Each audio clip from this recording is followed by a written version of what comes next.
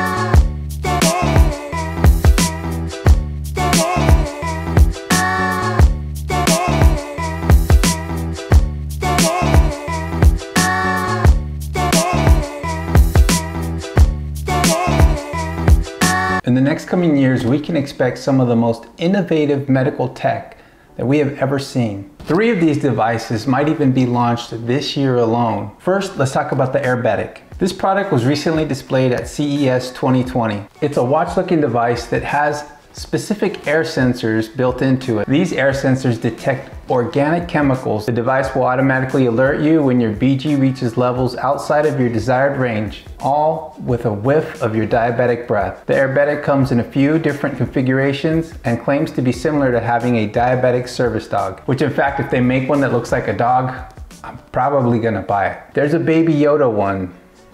A lot of people would buy it. Next, we have an item called Secure. This thing is basically a new type of insulin delivery device. It's a patch capable of delivering up to 3 days worth of basal insulin, as well as on-demand rapid insulin doses. The device is comparable to the CGMs we have today, just a little bit bigger and a little bit wider. And last but absolutely not least, we have the Eyelet. And by far, this is one of the coolest devices I hope to see in 2020. The Eyelet is a biohormonal system that secretes both insulin and glucagon therapeutically. And as most of you may know, glucagon gives the opposite effect of insulin. So this device has the capability of not only bringing your sugar down, but also incrementally bringing it back up to a normal range. It consists of a weekly disposable CGM that reads BG every 5 minutes and tiny catheters connected to a pocket-sized pump that claim to carry a week's worth of medication. And though these companies might have amazing technology and really have your best interest in mind, there's also 2 really important things that they really want. Number 1, they want your money, and number 2, they want your brand loyalty. Now it's gonna be difficult to have those 2 things from you because some other company already has it.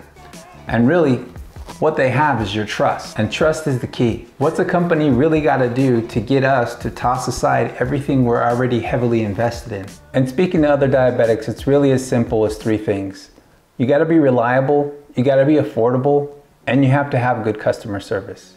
Let me expound. Nothing is worse to a salty diabetic than a product that doesn't work the way it's supposed to work. If you're selling a product that's supposed to help diabetics and it doesn't work, it can literally kill us or just make us really, really hate you. The second part is affordability. In 1983, a small company called Apple was attempting to make the world's best computer. This was a high-end personal computer with a graphic user interface for business consumers. It was called the Apple Lisa. This project took 3 years and $50 million to develop before the release. The computer's $9,995 price tag was equivalent to a $25,000 computer in today's number. And that price was just too high for the consumer, which ultimately led in the downfall of this amazing product. And lastly, customer service. One of my favorite quotes about customer service is this: there's only one boss, the customer, and he can fire everyone in the company from chairman on down simply by spending his money somewhere else. Sam Walton, the creator of Walmart and Sam's Club. And this is where the struggle lies. We have amazing technology already, way better than what we've had about 5 years ago. And it's taken a lot of time for me to trust the products that I already have invested in.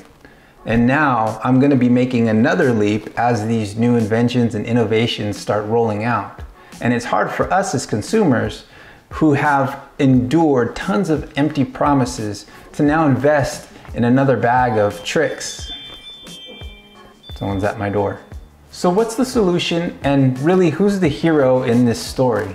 Well, it's you, the innovators. We have been sold bags of empty promises in the past, and some of those devices were amazing and they significantly helped us. But this video is a bit of a challenge to you as innovators, because as these new products roll out, we really need you to be those three things: reliable, affordable, and to have good customer service. You need to listen to us. We really do want to trust you. And we hope that your product is as good as you say it is. Trust me, we do want cool gizmos and gadgets, but we really don't want to pay an arm and a leg for them. So don't be Lisa. And maybe your product really does make life easier. Maybe it lasts 3 days or 3 weeks like you say it does. But if it malfunctions, if the adhesive sucks, if the tubes clog or get snagged, or your electronic dog sniffer thing doesn't sniff the way it should, there has to be a reliable person on the other side of the phone when I call your 1-800 number, and just perhaps wow me with empathy. But I have hope. I'm excited for this next wave of diabetic tech, and I really hope that it makes our lives better, because I and my diabetic friends hope and pray that in the middle of this bag of empty promises, we can find reliability, affordability, great customer service, and good health.